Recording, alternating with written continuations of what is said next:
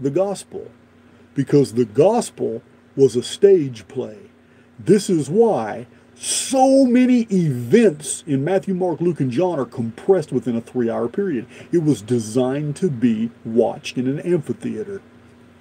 It's not true history, and it never was. And for those of you who are interested in that, you need to watch my videos in my playlist, The Dark Scriptures. I explain exactly how all this came to be, how the story of Jesus was taken from Apollonius of Tyana, and how the entire thing was basically created by the church and turned into real history, according to the church, over 300 years after the events they depict.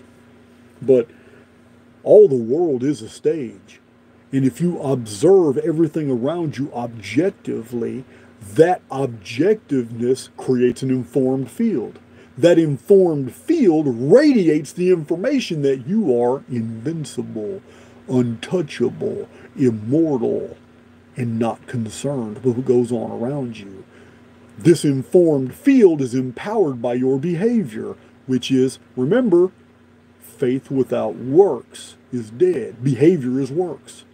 The simulacrum, which can't read your mind, but it can read your cortisol and endorphin levels, and it can interpret all your behavior, automatically assumes as true whatever you're purporting truth to be.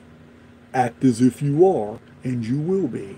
The simulacrum knits the necessary reality tunnel to make sure that in the particular, you are absolutely right.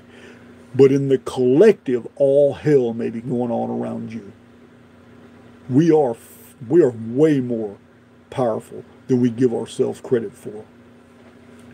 We see evidence of it in our personal lives all the time, and we instantly, because the nature of reality is negative default programming, we instantly dismiss it. And we think, you know what? Yeah, it happened. Yeah, I did that. But you know what? Nobody saw it. Yeah. 4 or 5 hours later, you have already minimized the importance of what you experienced, because the simulacrum's good at that. It's going to bring you back down. It needs to.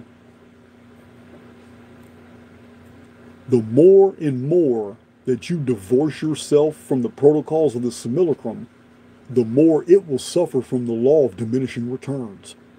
In the law of diminishing returns, the simulacrum will quit trying to, because it's expending too much energy. Remember, it also has to abide by another law, the law of conservation of energy.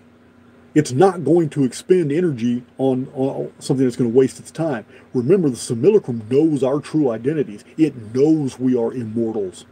It can't read our thoughts, and it's always suspicious it's being deceived. So we have to be careful. But in that care, we have to also be absolutely fearless, because fear is a power. Being fearless, that confidence, the simulacrum doesn't know what to do with that. So anytime an operating system is confronted with a contagion, what does it do? It's going to confine it. What's the best way that an operating system like the simulacrum can do to confine an immortal that is not controlled? Distract it. Put that carrot out there. Give it a distraction. Doesn't matter what that distraction is. If that immortal mind will follow that distraction, then the simulacrum is back in control. That distraction can be anything. It can be a beautiful woman walking through Walmart. You totally forgot why you were trying to buy ketchup. You know, it's happened to me.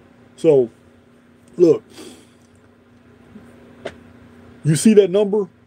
Whatever that number is, you need to start ignoring it, because you're going to be really surprised what you come into contact with as soon as you start ignoring the syncs, because the simulacrum is going to react. It's going to realize, holy shit, this person is no longer paying attention to these syncs, this deja vu, this Mandela effect, this synchronicity, all these little distractions that it's trying to send you out, because you're on the verge of something great, and it knows it, and it will do everything to distract you from that. So quit paying attention to them.